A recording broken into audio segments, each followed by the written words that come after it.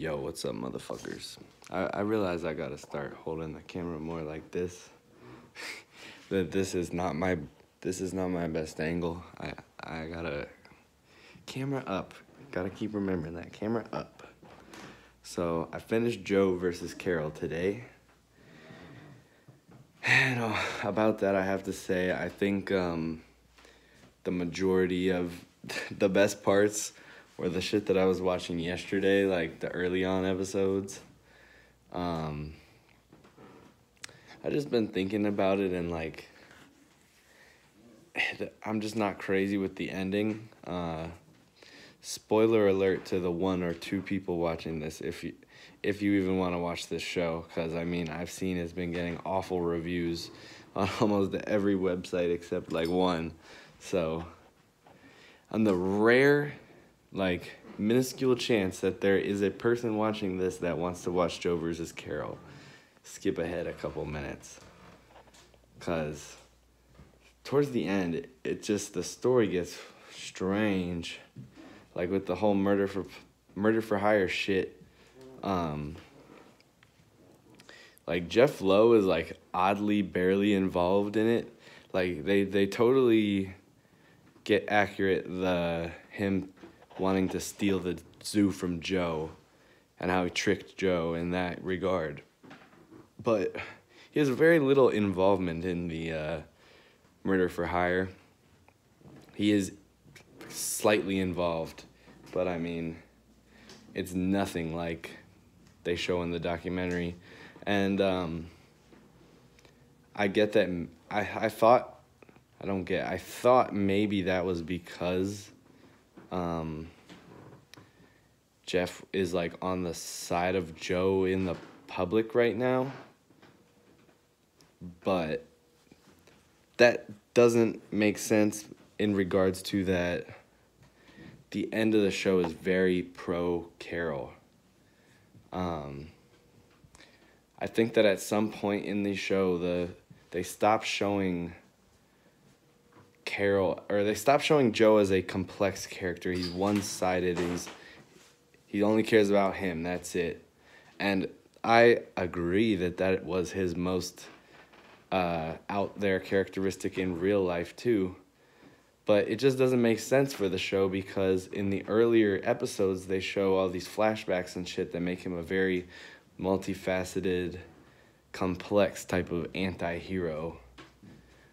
And they show that for Carol throughout the show, even with the Don Lewis shit. Like, she has her issues, but she is also, you can be sympathetic to her. They make Joe like that out at the start, but towards the end, he's just gone full villain, almost. Which, I'm not saying that, like, he did, shoot tigers dead just for fucking, to prove a point to another human being. Like, he did not care about animals. But I'm just saying, it's goofy that the original documentary made Joe out to be more, like, of that bad guy, but you could still sympathize with him in certain ways, than the fucking dramatization. It just goes super pro Carol towards the end, which then is weird because they spend the last couple episodes having you hate Joe, which for some of the shit he did, understandable, but that's how it goes. They have you hating Joe, and then they have like this weird good moment with him in the end, finding out in jail that he's famous, and it's like, well, you just showed me over the last, 2 hours why I shouldn't be happy for this guy, so what is that? And then Carol just dancing on the beach. And they got that fucking thing that they show in the end of every, true story movie, just text telling what the people are doing nowadays. And it's like, Carol, blah, blah, blah, fighting for big cats still today, etc. And it just says Joe Maldonado will be released in 2036. That's it. Doesn't mention his cancer or still fighting his cases. So it's very pro Carol. But I just don't, they don't go into any of the Carol hypocrisy. I'm not saying I feel stronger towards one of these two people. I'm just saying they showed almost every hypocrisy and bad thing of Joe, but they didn't go into the fact that Carol has animals in captivity, or the tapes of her from like being young and talking about how it's okay to have animals in captivity that they show at the end of Tiger King. They do go a little bit into her shit with Don Lewis and show her in a more questionable light, but it's just very pro Carol overall, and I don't know if I was expecting that. I guess it makes sense. It's a safe way to go, but I'm not saying that's a bad thing about it. I'm just saying it was strange, and if you are going to watch it and you are not looking for that, then you should know. But overall, I enjoyed it. It was exciting. The casting was great. The acting was great. If you're curious, I would say take a look. But I mean, it's not the craziest thing ever. It's not anywhere close to the original documentary show.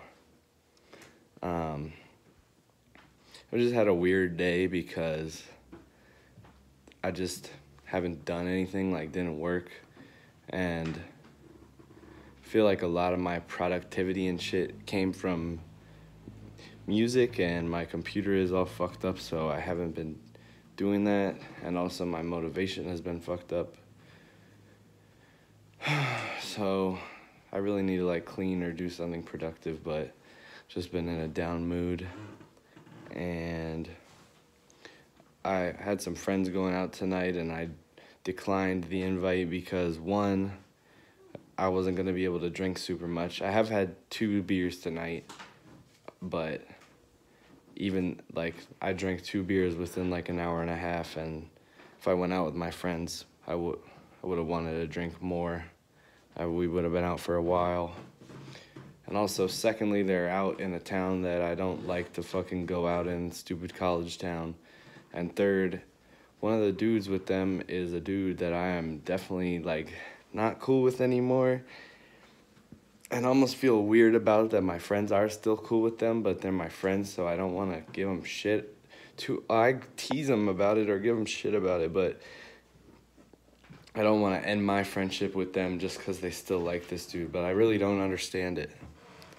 I don't, so just chose to be lonely here all day, which, whatever, but at least I've had Joe versus Carol and Triangle Strategy, which I've put almost like 7 or 8 hours into now, but I think for the rest of the night, I'm gonna chill and play like some fucking Ultra Moon or Arceus, because I've just been going through all that dialogue in Triangle Strategy, and it's a lot, but, AEW Revolution tomorrow, so I'll have that to look forward to also. I'm gonna let y'all go.